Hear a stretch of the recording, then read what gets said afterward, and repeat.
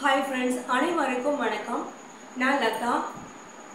இன்னைக்கு ஒரு முக்கியமான விஷயம் உங்க எல்லாருக்கூடயுமே ஷேர் பண்ணிக்கணும்னு என் மனசுல இன்னைக்கு இருந்துட்டே இருக்கு. அது என்ன விஷயம்னா 3517 watch hours out of 4000. 4000க்கு 3517 watch hours as of today. அப்படின்றது தான் 365 டேஸ்க்கு. ஸோ இந்த 3517 வாட்ச் ஹவர்ஸ் 3517 மணி நேரம் வாட்சிங் ஹவர்ஸ், அதாவது நம்ம சப்ஸ்கிரைபர்ஸு நான் சப்ஸ்கிரைபர்ஸு இவங்க எல்லாருமே நம்ம சேனலை பார்த்தா அந்த டைமிங் அந்த 365 நாளைக்கு எப்படி வந்துச்சு அப்படின்றது தான் நான் சொல்ல போகிறேன். ஸோ இந்த வீடியோவை நீங்கள் ஸ்கிப் பண்ணாத நீங்கள் பாருங்கள். நான் சேனல் ஆரம்பித்தது மே 2020 ஆரம்பித்தேன். மே 2020 ஆரம்பித்தேன். ஸோ இப்போ வந்து நவம்பர் 2024. So 5 years. மேக்கு அப்புறம் மே, June, July, August, September, October, November, கரெக்டாக 5 years 7 months ஆகுது. ஸோ 5 வருஷம் 7 மாதம் கழிச்சு தான் எனக்கு இப்போ 3517 எழுதிக்கலாமா, 3500 9 புரிந்த பயனுடைய பண்பு பாராட்டும் உலகு எழுது. ஸோ எனக்கு இந்த வாட்ச் ஹவர்ஸ் வந்து 5 years 5 வருஷம் 7 மாதம் இப்போ தான் எனக்கு அந்த வாட்ச் ஹவர்ஸ் 3517 கிடச்சிருக்கு. ஸோ இப்போ எனக்கு வந்து இன்னும் நான் வந்து 4000 மணி நேரம் நான் கம்ப்ளீட் பண்ணணும். ஸோ என்னோட ஜேர்னி நம்ம பார்க்கும்பொழுது there are lot of problems, சொல்ல முடியாத அளவுக்கு பிரச்சனைகள் இருந்துச்சு. ஸோ ஃபஸ்ட்டு வந்து யூடியூப்க்கு நம்ம நெட்டுக்கு செலவு பண்ணணும். லைவ் போடுறதா இருந்தால் நான் கண்டிப்பாக நம்மளுக்கு வந்து நார்மல் பேக்கேஜில் வர நெட்டு வந்து 1.5 GB 2 GB per டேக்கு அது பத்தாது. அது மட்டும் இல்லை, நான் கோயிலுக்கு வீடியோஸ்க்கு அது மாதிரி போகும்போது திருவிழா ஒரு 3 நாள் ஒரு கும்பாபிஷேகம், ஆடி மாதம் திருவிழா அந்த மாதிரிலாம் இருக்கும்பொழுது எனக்கு நெட்டு வந்து அதிகமாக தேவைப்படும். ஏன்னா வீடியோஸ் அதிகமாக 3 நாள் தொடர்ந்து இருக்கிறதுனால. சில சமயம் ஒரு கிருத்திகை, அமாவாசை, பௌர்ணமி இந்த மாதிரி சமயங்களில் செவ்வாய்க்கிழமை, வெள்ளிக்கிழமை பூஜை, சனிக்கிழமை பூஜை, கிருஷ்ண ஜெயந்தி இந்த மாதிரிலாம் இருக்கும்போது ஓரளவுக்கு அந்த ஒரு நாளைக்கு கொடுக்குற அந்த 2 GBலேயே நான் பண்ணிவிடுவேன். ஆனால் எனக்கு வந்து 3 நாள் திருவிழா, ஒரு கும்பாபிஷேகம், அதுக்கு அடுத்து வந்து ஒரு நம்ம விழாக்கள்லாம் தொடர்ந்து வருது இல்லையா, அந்த மாதிரி வரும்போதுலாம் ஒரு நவராத்திரிலாம் ஒரு 9 நாள் வரும் நவராத்திரி. அந்த நவராத்திரி சமயத்தில் எனக்கு உண்மையிலே ரொம்ப கஷ்டமாக இருக்கும். நம்ம எப்படி இந்த நெட்டுக்கு நம்ம செலவு பண்ணி இதெல்லாம் நம்ம எடுத்து போட போகிறோம், வீடியோ பண்ண போகிறோம் அப்படின்னு. ஸோ அதே மாதிரி தான் ஆடி மாதமும். ஏன்னா ஆடி மாதம் வந்து ஒவ்வொரு நாளுமே ஒரு விசேஷமாக இருக்கும். எழுதுமா, ஒவ்வொரு நாளுமே ஒரு விசேஷமாக இருக்கும். முடிச்சிட்டியா? பண்பு பாராட்டும் உலகு ஆன்ற உயர்ந்த. ஸோ நம்மளுக்கு வந்து ஒவ்வொரு நாளுமே வந்து நவராத்திரி, ஆடி மாதம், இது மாதிரி புரட்டாசி சனிக்கிழமை இது எல்லாமே நம்மளுக்கு உண்மையிலே ரொம்ப பெரிய விஷயமா இருக்கும். ஸோ நெட்டுக்கு செலவு பண்ணுறதுன்றது ரொம்ப கஷ்டம். முதல்ல முடியுமா? ஸோ ஃப்ரெண்ட்ஸ், அடுத்து வந்து பெட்ரோல் சார்ஜஸ், பெட்ரோலுக்கு செலவு பண்ணி தான் ஆகணும். இது இல்லாமல் நம்ம வந்து அந்த வீடியோஸ்லாம் எடுத்து முடிச்சுட்டு நம்ம வீட்டில் வந்து அதுக்குன்னு தனியாக டைம் ஒதுக்கி நம்ம வீடியோஸை அப்லோட் பண்ணணும். அப்லோட் பண்ணும்போது என்ன ஆகிடும்னா காப்பிரைட் பிரச்சனை வரும். ஏன்னா கோயிலில் எப்போவுமே சாங்ஸ் போட்டுருப்பாங்க. ஸோ அந்த காப்பிரைட் சாங்ஸ் எல்லாம் நம்ம மியூட் பண்ணிவிட்டு மறுபடியும் நம்ம வாய்ஸ் கொடுக்கணும். ஸோ இப்போ நான் ஒரு 2 மணி நேரம் வீடியோ எடுத்துகிட்டு வரேன்னா அதை 2 மணி நேரம் நான் எடிட் பண்ணி அதுக்கும் வாய்ஸ் கொடுத்து அப்லோட் பண்ணுறதுக்கே எனக்கு ஒரு நாள் செலவாகிடும். ஸோ பகல்லையும் தூக்கம் இருக்காது, நைட்டு முழுக்கவும் அதே நான் செய்யணும். இது இல்லாமல் நான் வீட்டுக்கு வந்த உடனே குழந்தைக்கு ஸ்கூல்லேருந்து கூப்பிட்டு வந்து குழந்தைக்கு ஹோம்ஒர்க் சொல்லிக் கொடுக்கணும், எழுத வைக்கணும், வீட்டில் டிஃபன் செய்யணும், வீட்டில் துணி துவச்சி சாமான் தேய்ச்சி வீட்டில் எல்லா வேலையும் நான் செய்யணும். ஸோ எனக்கு உண்மையிலேயே ரொம்ப எப்படி சொல்கிறதுன்னா ரொம்ப கஷ்டம். இந்த யூடியூப்ன்றது ஒரு சுகமான சுமை தான் நம்ம சொல்லணும்.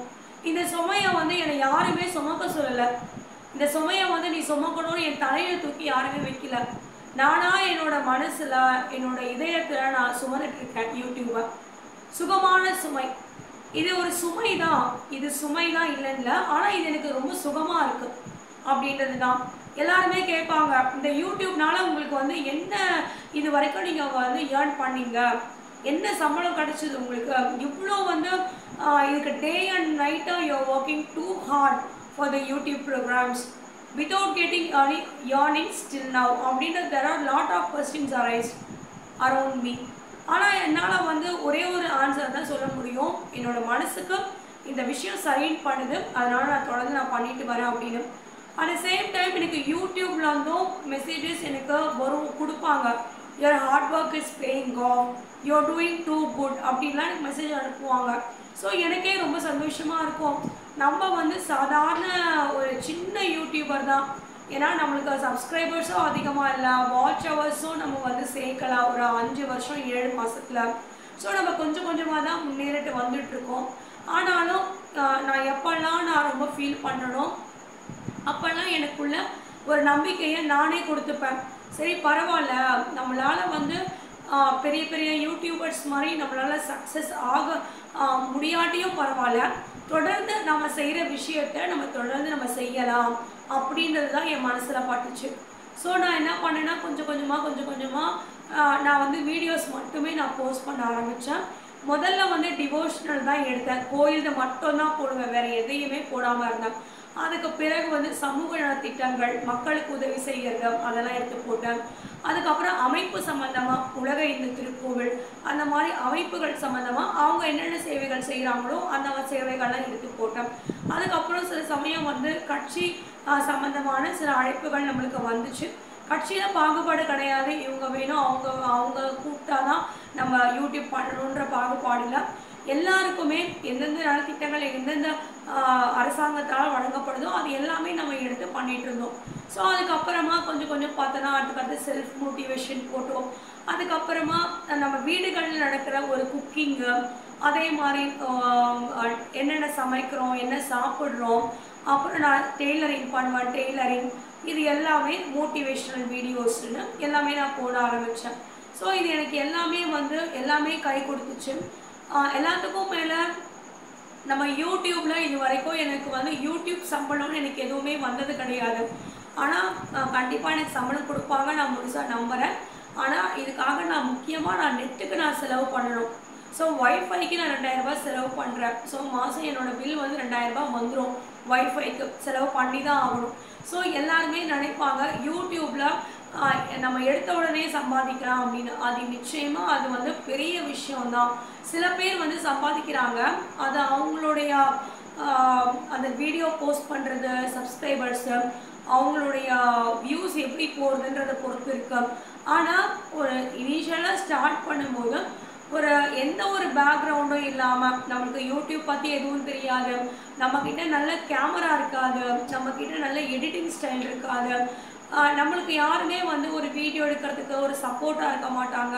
ஸோ நம்ம வீட்லேயும் சரி வெளியிலையும் சரி we have to face a lot of problems around us அப்படின்ற மாதிரி தான் இருக்கும். ஆனால் இது எல்லாத்தையும் மீறி நீங்கள் கண்டிப்பாக யூடியூப்பு நான் பண்ணி தான் ஆகணும்னு சொன்னீங்கன்னா நிச்சயமாக நிறைய பிரச்சனைகள் வரும், இன்றைக்கும் வந்துட்டே தான் இருக்கும் என்றைக்குமே. நீங்கள் அதை கொஞ்சம் கொஞ்சமாக சால்வ் பண்ணிவிட்டு நீங்கள் தொடர்ந்து வீடியோ போஸ்ட் பண்ணிகிட்டே இருங்க.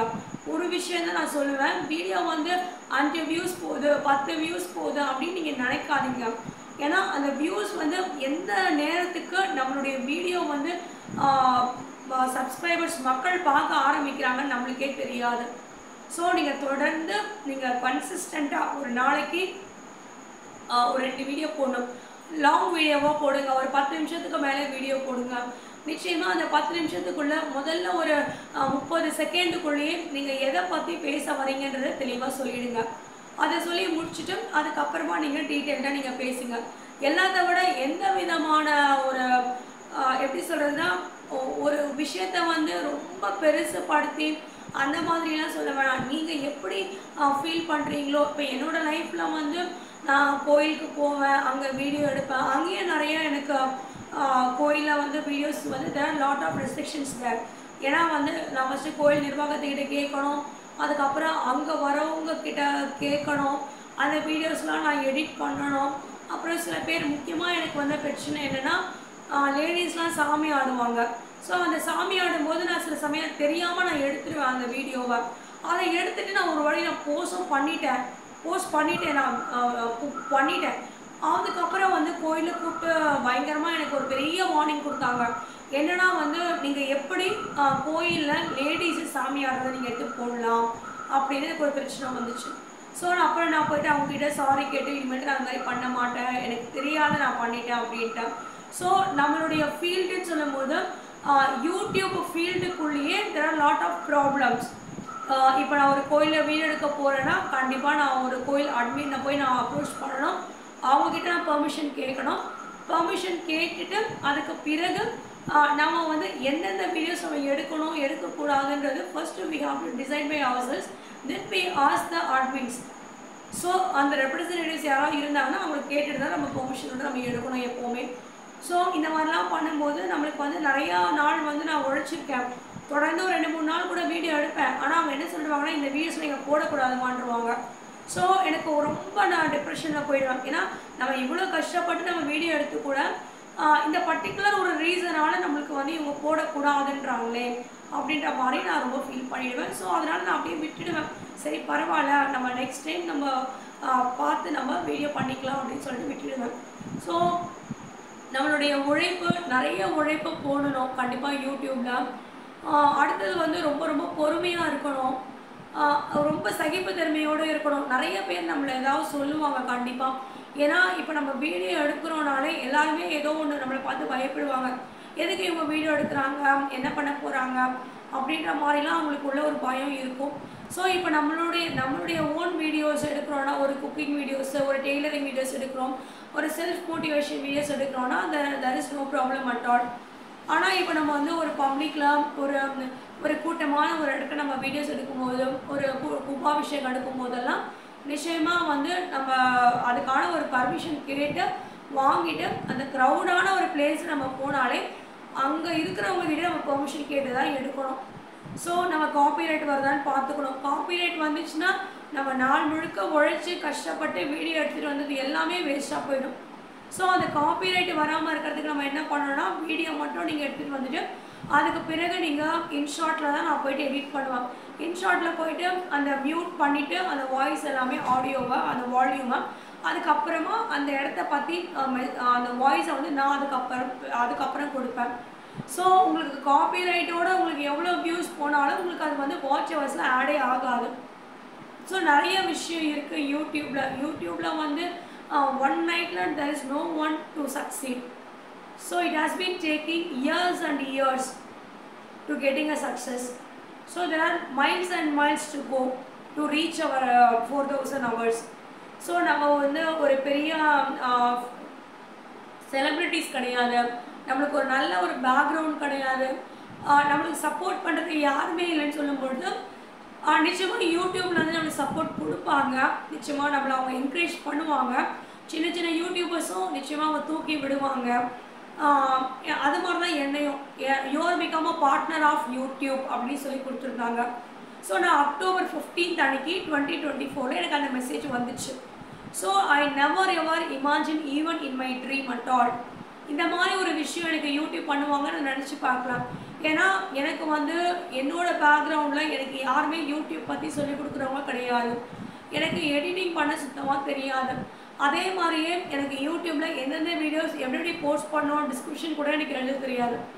ஸோ டேக்ஸ் எப்படி போடணும்னு தெரியாது, ஹேஷ்டேக் எப்படி போடணும்னு தெரியாது, தம்ப்நெயில் எப்படி வைக்கணும்னு தெரியாது.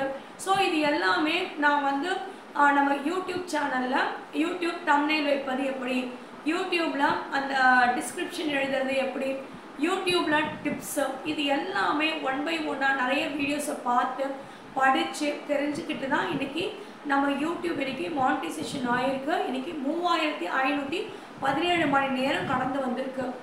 ஸோ இது வந்து சாதாரண ஒரே நாள் இரவில் நடந்த விஷயம் கிடையாது. பல நாள் உழைப்பு, பல நாள் இரவு பகல் பார்க்காத உழைப்பு. சில நேரம் அப்படியே தூங்கிட்டே கூட வீடியோ எடுத்து போட்டிருக்கேன். கும்பாபிஷேகம்லாம் போயிட்டு வந்துட்டு காலையில் முதல் கால யாக பூஜை நடக்கும், கணபதி ஹோமம்.